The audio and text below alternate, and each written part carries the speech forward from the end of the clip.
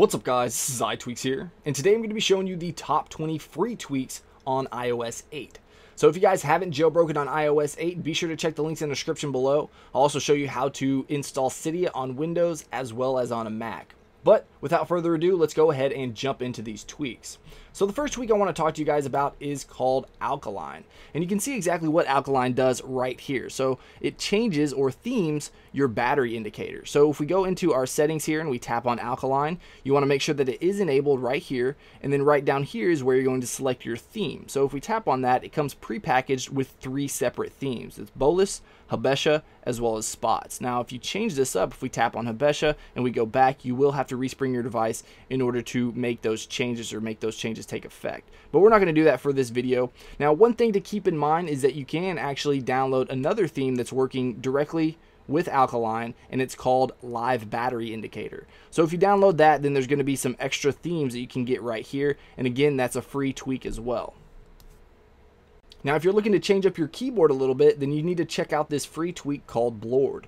Now, what Blurred does is give you this nice black, easy on the eye keyboard, as you can see right here. And that's all that it does. All you need to do is make sure that you enable it in the settings, and this is going to work out system-wide, all your keyboards on all your applications. And I think it looks really nice, so definitely check it out. Now, if you're looking for something a little bit different and maybe something with a little more color, then you might want to check out Blurred. So if we tap on settings here and we tap on Blurred, we're going to disable Blurred and enable Blurred. So now what we need to do is just close out of the application that we were using and then open up Notes again, and you can see what this does. It basically just gives you those blue keys. So it really just depends on your preference what you think looks better on your device. But definitely check them both out because they're both free. Now the next tweak we have here is called Font 2. Now you probably already noticed this, but I have a completely different font system-wide on my device, and that's all thanks to Font 2. Now all you need to do is go over here to the Font 2 app. So if we tap on that, then this is where it's going to show all of your fonts that you've downloaded. So all you need to do is just tap on the basic little tab right here. You can see these are tabs, and then every font that you've downloaded is going to be right here. All you need to do is tap on it, and then that's going to install that font. It will respring your device, and then once it resprings, then that font's going to be system wide. Now to download these fonts, all you need to do is go into Cydia right here and then just type in Font. So if we just go right here, type in Font, you can see there's Font 2.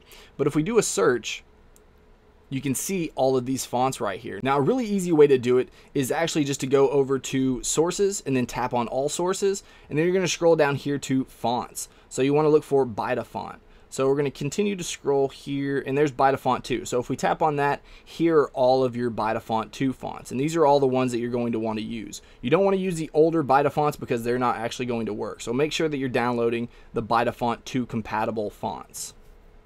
Now, of course, this font that I'm using here is called Architect's Daughter, like I mentioned earlier. So if you want to download that, just search for Architect's Daughter, and it should go ahead and pop up, and you can download and install that. Now, next up, we have a tweak called Classic Badges, and you can see exactly what this does. It does look a little bit funky just because of the font that I'm using, so that one is kind of low, but that's just basically due to the font. It doesn't have anything to do with the actual tweak.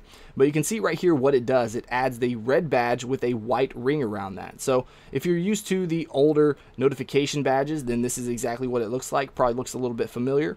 But there's really no settings or options to configure. Once you install this, it just works. So if you want to check out Classic Badges, then definitely do so. And to go right along with Classic Badges, we have Classic Dock.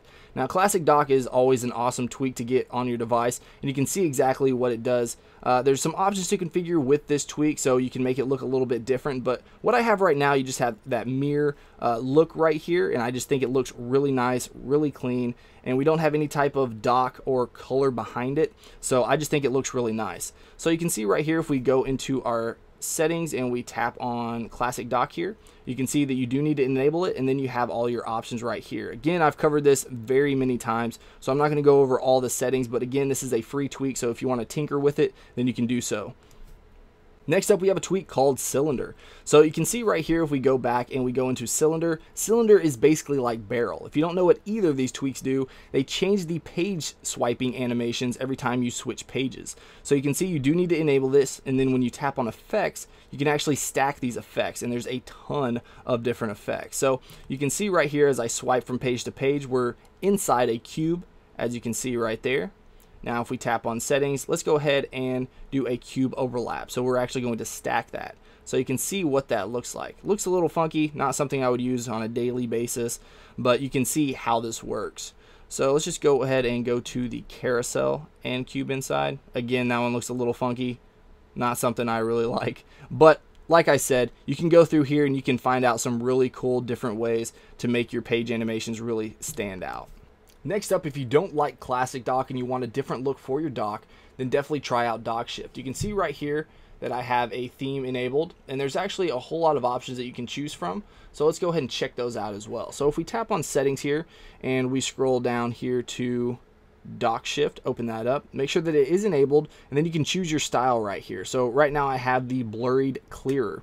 So if you wanted to check these out, you can just tap on one of these. Let's do the milk glass a bit less. No, actually let's do milk glass opaque. So we're going to go back here, and you do have to respring your device, and this doesn't have a respring. And let's just go into alkaline here, and let's change this to bolus and respring it. Once it resprings, I'll show you what it looks like. Alright, so now that we're resprung, let's go ahead and slide to unlock, and you can see that it changes up the way that the dock looks. So again, it really just depends on what you like. Again, you can try out all those different themes in the settings. Just check it out and see what you think. And here we have a tweak that's well known and loved within the jailbreak community called Flux. So you can see what this does. If we tap on the Flux app icon that we have right here that's going to install when you install this, you can see if we go all the way to the left what this does. And if we tap preview, then it's going to make the entire screen a whole lot less dim. It's going to be a whole lot easier on the eyes. It looks a little orange in the video, but you can see that this can be really helpful at night when you're sitting there typing. Maybe you're typing a paper, maybe you're just texting, or maybe you're just searching the web. It really doesn't matter. This is going to make it a whole lot easier on your eyes. You don't have to squint at the screen anymore. So definitely check out Flux because it is a free and awesome tweak. Next up is actually a newer tweak, and it's called Flurry. I love this tweak, and it's a free one at that. So you can see what this does. If we bring down the notification center, you can see that nice effect that we have on the notification center. Of course, this is going to work on the control center as well, and also in some UI elements within applications. So you can see it actually does it right there at the top where it says settings, that banner right up there. So I think this tweak is really cool. It gives a nice little visual effect to the notification center and control center. So definitely check this out if this is something you want on your device. Next up is another staple in my jailbroken device, and you can see what that is. It's called eye cleaner. So if we go ahead and open this up, you will get a little pop-up, a warning that says it does not officially support iOS 8.1 and to use at your own risk. I have used this, and you can see right here, I'll use it right now just to prove that I have used it, and it works just fine. So you again will have to use this at your own risk, but you can see it cleaned up all that space, and now I'll respring just to show you that it works, and now we're resprung. So it works just fine. Another must-have on every jailbroken device is called Mobius, and what this does is allow you to continuously scroll through your pages. So you can see I only have 2 pages, but I can swipe back to the very last page or back to the very first page. So that's all that Mobius does. Again, no settings to configure. It just allows you to go from the first to the last, from the last to the first. So very simple, but very nice to have. Now you probably noticed that I've been opening up applications pretty quick, and that's due to no slow animation. So you can see it actually speeds up all animations on your device and makes your device seem like it's actually computing everything faster. So if we go down here to no slow animations, open that up, you can see that I have it on the fastest, but you can slow it down just a little bit. It actually is not on the fastest. Not sure why that's all the way over to the left, because usually if you have it all the way to the fastest, then it's just going to open up. There's no animation whatsoever. But you can see right here, if you mess with this just a little bit, then you can actually make it a little bit slower if you want to. Slower is to the right, and faster is to the left. All the way to the left, it's actually going to, like I said, automatically open up the application with no animation. We're probably right here. I'm not sure why it's actually showing that it's all the way to the left, but this is probably the speed that I'm using right now. So if you want to use that as a gauge, okay, seems like since I moved it, now it's going to no animation. Okay, so it's working. So it looks like it's a little bit buggy, but it still works. So just keep that in mind. No slow animations. If you want to check that out, it can be a little buggy, but it is going to work. It's not going to crash your device or anything like that. Another tweak I always have on my phone is Showcase. Now what Showcase does is show the case in which you are actually typing. So if we hit the shift key, you can see that the next key is actually going to be capitalized, and then if we hit that capitalized key, then it's going to go back down to lowercase. Again, if we put it on caps lock, then you can see just how this works. So Showcase is something that I've always had on my device right when I jailbreak it. So definitely check this out if it's something you're looking for.